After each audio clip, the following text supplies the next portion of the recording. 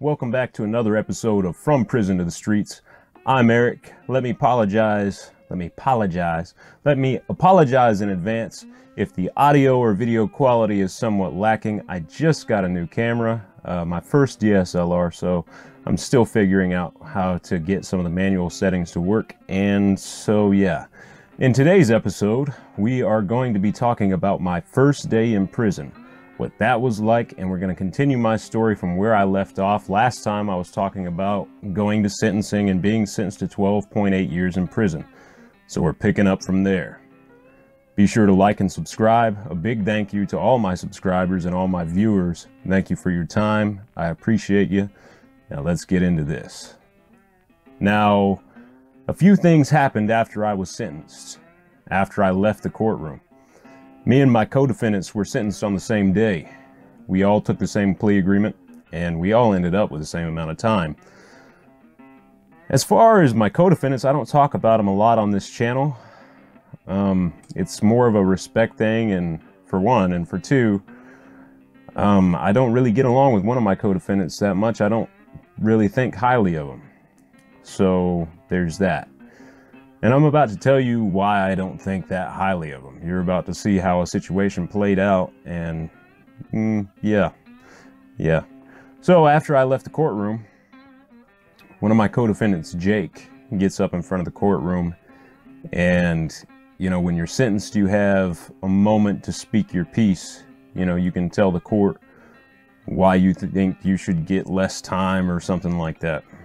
And he gets up and he starts telling the court, the judge, how I was a stone cold killer and a cold-blooded psychopath, and he felt intimidated by me, and so he just went along with what was going on because he didn't feel like he could stop it without being hurt. Which was a lie. Completely a lie. He was trying to dodge responsibility, try to put stuff off on someone else. And if that's the type of person you are, that's whatever, but don't expect me to respect it. I have always tried to own up for what I've done. I don't justify it, I don't minimize it. I realize that I've done some pretty bad things, and there's nothing I can do to change that. What I do is I try to do my best here and now, not to repeat the mistakes that I've made in the past, and I try to be a better person every day.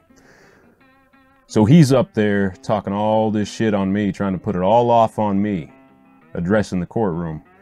And when it was all over, I can't tell you exactly what he said about me because I had already left the courtroom. They had cuffed me up and they were taking me back to county jail.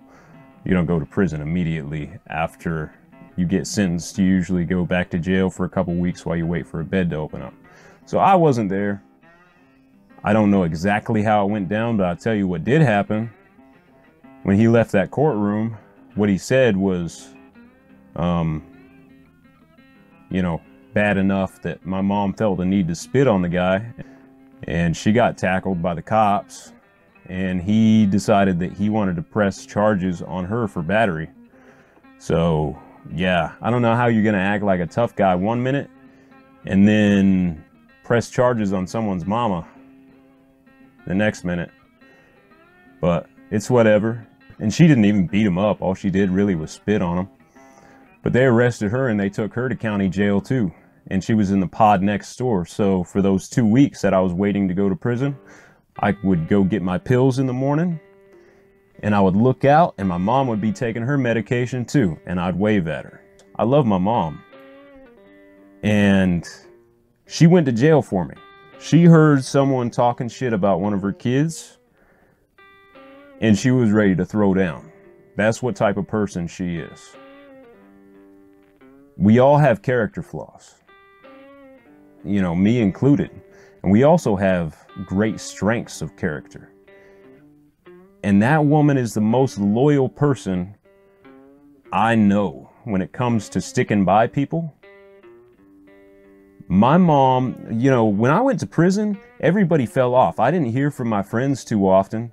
There was one person who I knew in high school really who stayed in contact with me, and that was a chick named Morgan, still a good friend of mine. She would write me periodically. But like after my dad died, My sisters hardly wrote me. They hardly came up to see me.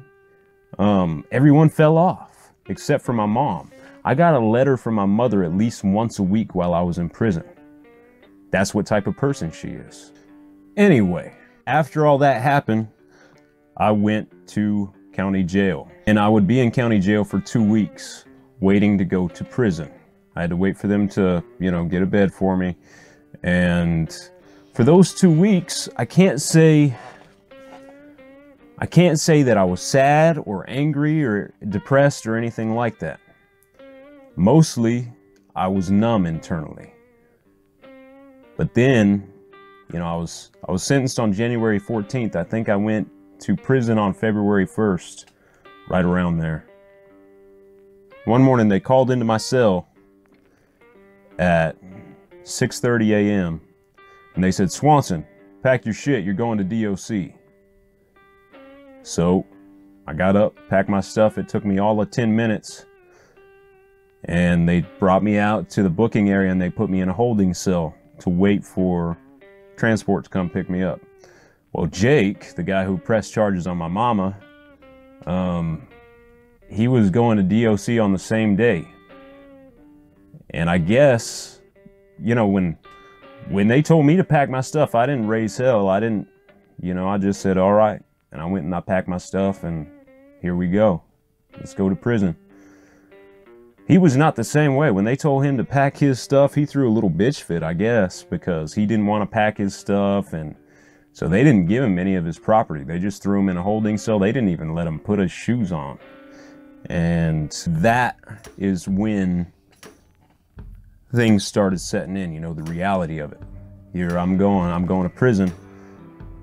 And although I hadn't been feeling anything emotionally up until that point, right about then, I started feeling some emotions. I started feeling nervous.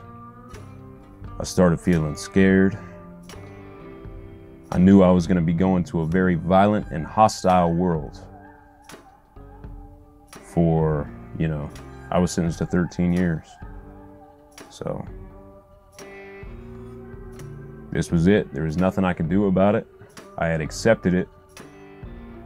But damn was it hard. So transport came and they got us. And they actually handcuffed us together. Me and this dude who pressed charges on my mama. I'm gonna keep saying that. Pressed charges on my mama. Can you hear me? He pressed charges on my mama. Moving on. So, they handcuffed us together, and that was an awkward ride. And we rode in this transport vehicle for probably 2 hours handcuffed to each other. We didn't really say much to each other. And, what I like to have done is wrap the handcuffs around his neck and headbutt him a couple times, but, I was beginning my journey of reformation and rehabilitation. I was becoming a nice person, sort of. I'm still trying. Anyway, we get to the prison, and there's this long road leading up to the prison. And the prison's huge. You have these great big fences. You have these huge concrete buildings. And El Dorado is broken into two parts, the east side and the west side. On the west side, when you pull up, it's just a crazy thing to behold. But you have all these big concrete buildings on either side. West side is Supermax RDU, the whole, and max custody at the time. On the east side, you had general population, low and high medium. And in the middle, you had the administration building and the gym and yard area. And you see the towers, you see the fences with the razor wire across the top. And in El Dorado, they actually had razor wire going up the sides. They had spools of it going up the sides of the fence so people couldn't cut through and work their way through the fence. And we pulled in the gate, and the gates, there's two gates. There's two gates and two fences, and those gates are between the two fences. You drive in one, they inspect the vehicle, get your paperwork in order. And then they bring you through the other gate and bring you up to A&D. And, you know, they had us stand outside the vehicle facing the fence while they were inspecting it. I think we were out there 20, 30 minutes, for real. And co-defendant boy didn't have his shoes because he was throwing a bitch fit back at the jail. And it was February, it must have been cold, but I can't say I felt sorry for him. Because he might have pressed charges on my mom or something like that, you know. Just saying. We get to A&D, and it's a freaking shit show, man. Like, they treat it like a boot camp. You walk in the doors, and you got this fat, overgrown cop yelling at you, you know, take your clothes off, put them in this bin, get in the shower, and, you know. And then they give you some delousing shampoo and you wash up with, and then they parade you naked in front of nurses so they can make sure you don't have any diseases and STDs.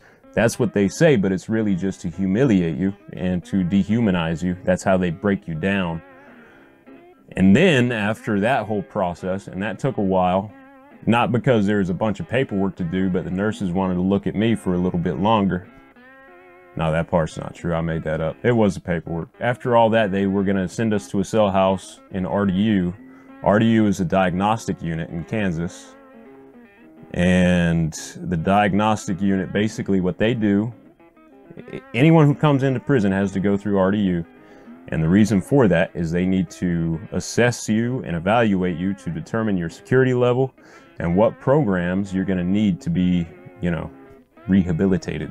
Which is bullshit because their programs suck. So we did that. Yeah, cell house. They were taking us to the cell houses. The west side is where RDU is and where Supermax, the whole, and max security was at the time. So you have A through E cell houses, and each cell house is broken into two parts, like A1, A2, B1, B2, and so on. A and B cell houses were Supermax, and at that time, I believe one half of C was the whole, and Max, and the other half of C may have been Supermax as well. I'm not sure, because they moved it around a lot. Sometimes they would use it for Seg, sometimes they would use it for Max, sometimes they would use it for, you know, Supermax. It's whatever, but D and E cell houses were both RDU. And they moved me to E2 because I was a mental health inmate. And they felt like I needed to be assessed before I could be around other people. So I went to a single man cell, and not immediately though, but that's where I was going. And I was going to be locked down for most of the time, which in RDU, you're locked down for most of the time anyway. But they brought me into this cell house. So I walk in, it's huge. The west side cell houses in El Dorado are pretty damn big, and they're wide open. The ceiling's like 30, 35 feet up. There's cells along each wall. They're only 2 tiers high, but there's so fucking many of them. And, you know, it was loud. It's loud in those cell houses. You hear guys screaming from door to door and all that bullshit, and it's just really loud. And it immediately hits you that the place is built for a purpose. It's designed simply. Everything is concrete, steel. There's nothing comfortable or welcoming or inviting about the place. And when you walk in and you hear the screaming and you hear just that chaos, and you just see this wide open space with all these people locked in cages, man, the gravity of it hits you. It really hits you. And everybody started yelling at me, you know. It's like that scene from Shawshank Redemption. When you first get to prison, everybody's going to be hollering at you, trying to make you feel intimidated. And that's what they were doing to me. But I ignored them. Now, they didn't have a cell open for me yet in E2. So they sat me at a table and they gave me a sack lunch to eat. So I sat down and I started eating my lunches. Meanwhile, the cells on either side of me, everybody's hollering at me, trying to make me feel intimidated. I'm ignoring them. And finally, one dude who was talking the most shit hollered out and he said, "Hey man, what are you in here for? You look awfully young." And I said, "I'm in here for aggravated kidnapping. I kidnapped and shot me a pedophile." And immediately the cell house erupted, that section of the cell house erupted with people cheering, hollering, clapping. You know, pedophiles aren't very well liked in prison. So if you go to prison for kidnapping and shooting one, people are going to be pretty happy about that. And that was the case. So the dude who was talking all that shit said, you know, he said, "I apologize, man. I was barking up the wrong tree. If I see you in GP when we get out of here, you know, if I see you on the yard, I'll buy you an ice cream or something." I said, "Thanks, man. I appreciate it." Not that I would actually ever take him up on that, because you don't trust people in prison. You know, people are trying to give you stuff. It's always for a reason. They're trying to get over on you or something. You know, everybody's working an angle. So it did make me feel a little bit better about my situation though. You know, the reaction that people had in that section of the cell house kind of made me feel like, you know, maybe this wasn't going to be so bad. I finished my lunch and they led me to a cell down on the end, near the corner of the cell house. And I stepped in, they closed the door behind me. They'd given me a bedroll. You know, I had a blanket, 2 towels, and a pair of boxers, I think, and my jumpsuit. And that was what I had. And when that door shut behind me, you know, I really got in my head a lot. Here I was, 17 years old, and I felt like I probably wouldn't see my dad outside of prison again. My dad was fairly old when I was arrested.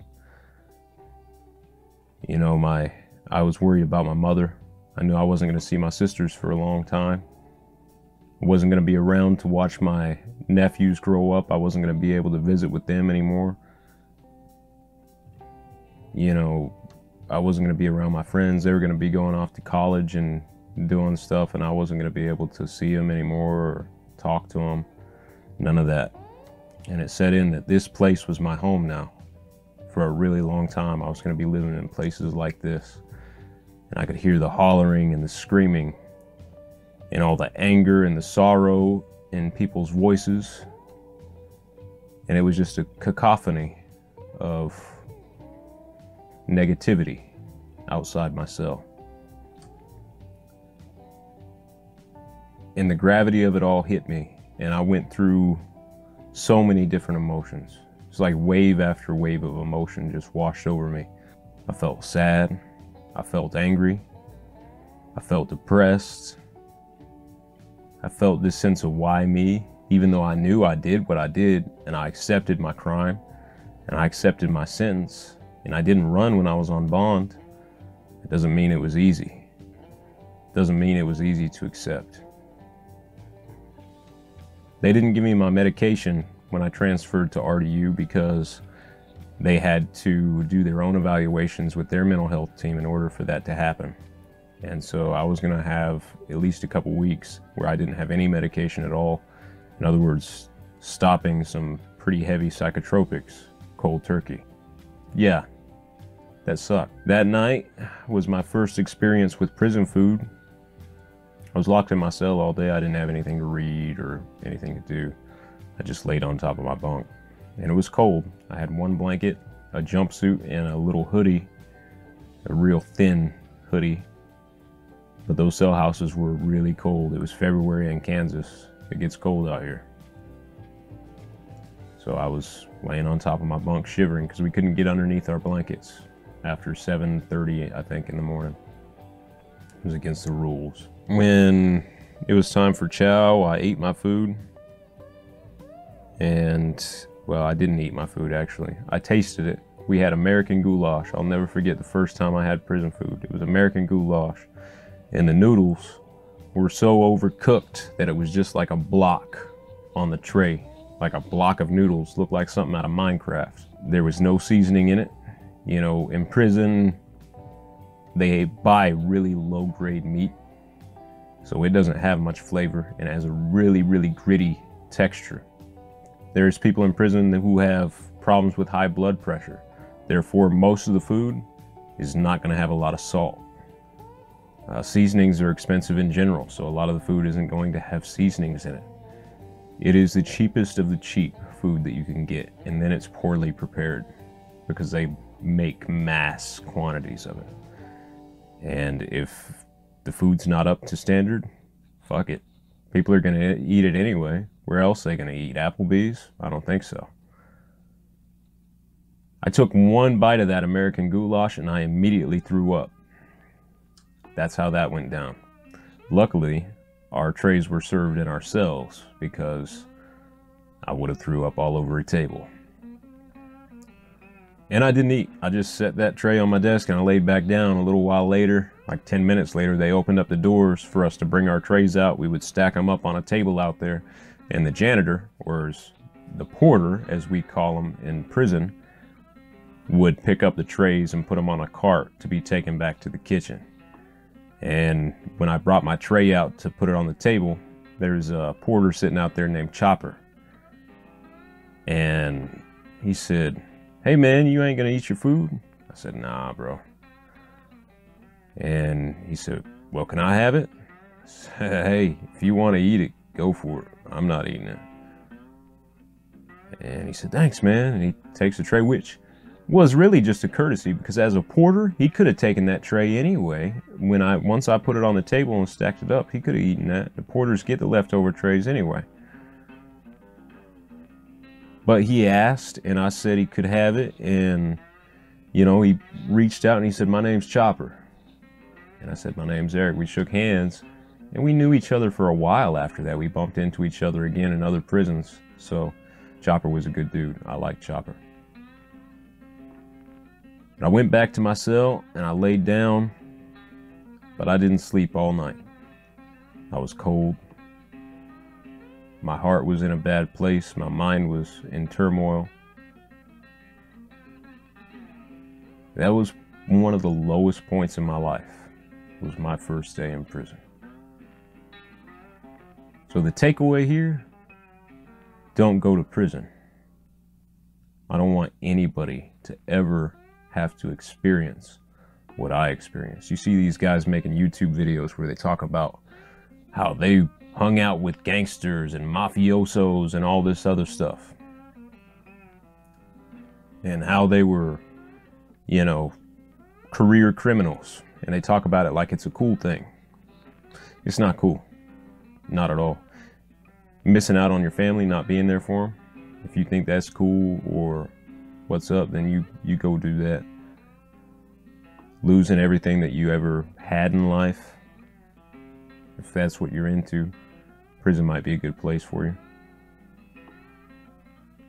But, you know, that was a really horrible time in my life. For real. Learn from my experiences, and I hope y'all can do something good out there. You know, for real. That's why I make these videos. So that is the end of the episode. I appreciate you guys watching. Sorry if the video and audio isn't exactly where it should be. It's a new camera. I'm learning it. First DSLR. But be sure to tune in next time. I'm Eric. I'll see y'all later. Right. Right.